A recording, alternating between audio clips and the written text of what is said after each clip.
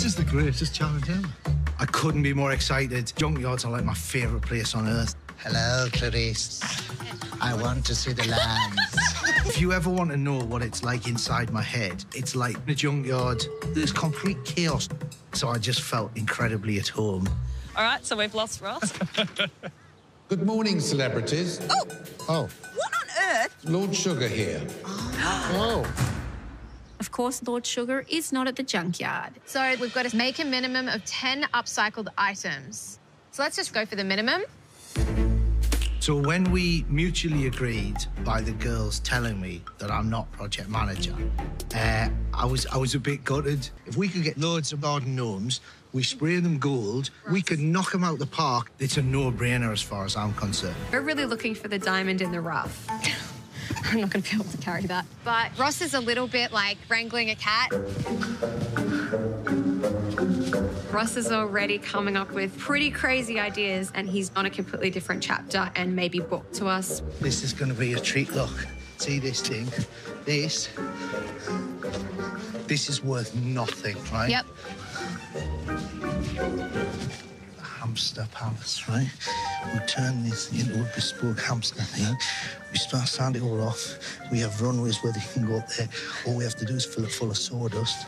Somebody has that in their house. It's like a full palace, right? Yeah, totally.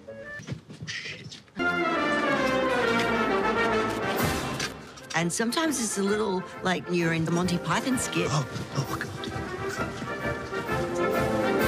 Am I lifting correctly? Yes, yes. Brace your abdominals, my friend. Brace your abdominals. Oh, my pants are full. Oh, God. Need a large bag of sawdust, a hamster feeding bottle, dish, toys, and a little wheel. The hamster stuff, You're against the hamster stuff? I'm not against it. I just don't know what the appraiser is going to say about the value of it. Do you want to pull the hamster thing? Let's put the hamster thing at the end. I think that's our star. Obviously, again, no one's listening, so I felt very frustrated.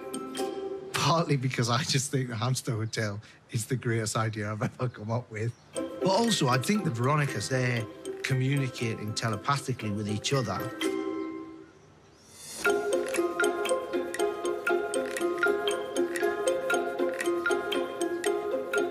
And I think to make things fair, one of them should be forced to wear a tinfoil hat. Just to interrupt the signals, you know? Whoa, we are pushing it for time. Oh, shit. Russ is here.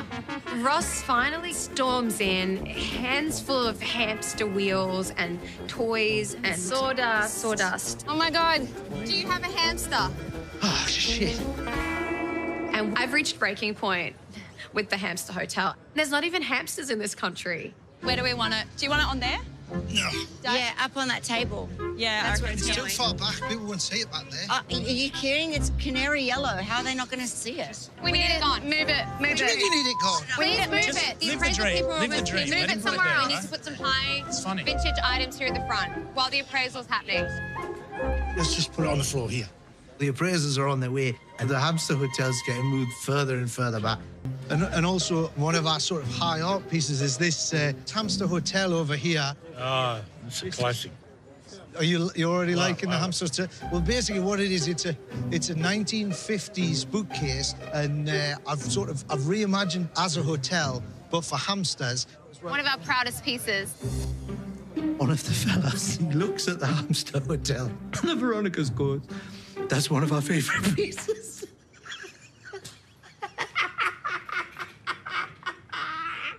So that's... You've recycled well. I think you've kicked a goal. I think it's phenomenal. Oh, thank you. I think it's the most glorious moment of my entire life. I like your hamster. Welcome back to the Celebrity Apprentice charity market, where it is absolutely bucketing down. But we still have to raise as much money for our charity as possible. And Ross is still trying to sell this hamster house. And the Lord says that the hamster hotel is very much ready to go. Oh, how can we say no, Sash? I can't promise you that there'll be a hamster in it anytime soon, but, you know, we could use it as a bookshop. Have we got a deal? Oh, we got a deal. We've got a deal! We've got a deal! Thank God I've sold the Hamster Hotel. $115 deal. All right, where's the... Because I've put myself on the line here. But if I do get fired, what a great way to end your business career. I thought we should have just got like a load of cheap garden gnomes and do our other items as well. But yeah, I thought that's where we should have gone. You was against this, his kind of philosophy, though, wasn't you? No, we weren't against it. I think Ross is usually onto something. Trouble is, you don't listen to him. You think he's a joker. He's not a joker. Well, he is a joker. That's what he does for his business. But he's not daft either. And you thought he was like a village that had just lost an idiot. Those gnomes could have brought you home. OK, well, look, Veronica's, it's come to that time now where you have to decide which two people you're bringing back in the boardroom. Do you want to have a discussion? Want to have a board meeting amongst yourself there? There are two opinions we do need to take into account here.